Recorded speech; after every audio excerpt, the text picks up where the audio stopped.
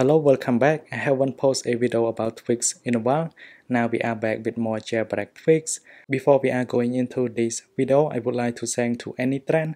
AnyTrend is a software that allows you to transfer any data into your phone, like photo, video, and so on. You can also back up your device. And one more thing that I want to mention, AnyTrend also do a giveaway where you can have a chance to win the iPhone 12. Now, in order to get a chance to win, you can simply hashtag on your social media, and you can share your story on social media by hashtag backup with AnyTrend. And this giveaway will end today, and hope you can join as soon as possible. To make sure that you join the giveaway correctly, you can click on this link, and I link this in my video description. Then you can click on share to win. And so you need to follow the rule in order to get a chance to win the iPhone 12. Now going back to our tweaks video. Now let's go to the first tweak. You can see the dark mode icon floating on the screen here, and this is the tweak that allows you to change dark mode instantly. So I can just simply go to setting here. Now when I want to go to light mode, I can just simply hit on the dark mode icon on the screen, and as soon as I click on it, and you can see it is instantly changed into light mode. Now when I click it one more time, it will bring back to dark mode. It is very simple and fast. Usually with iOS 14, when you want to go to edit page, you need to hold on the icon and then you go to edit mode.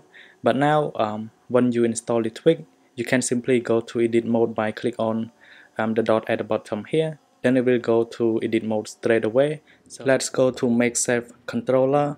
For the simple tweak, it will give you a MagSafe charging UI into your older iPhone. So as you may know, on the iPhone 12, when you use MagSafe, it gives you a new NI animation. But with the your older iPhone, you can install the trick. Now when I charge my device, let me lock my device first, and now we charge the device now. And you can see we have a really nice animation. With your phone, when you screenshot, you're gonna see a white flash on your screen. Now you can customize the color. When you install the tweak, you can change into any color that you like. Now when I screenshot on my device here, you can see instead of white we have red flashing. So I can simply go to setting and change as well. Let's go to blue. Now when I screenshot one more time, and you can see we have blue instead of red.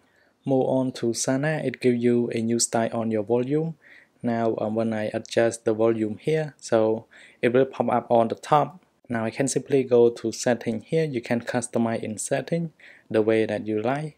Translation is very useful. I think you should have it on your daily usage, where you can translate the language straight away. And I can go to general.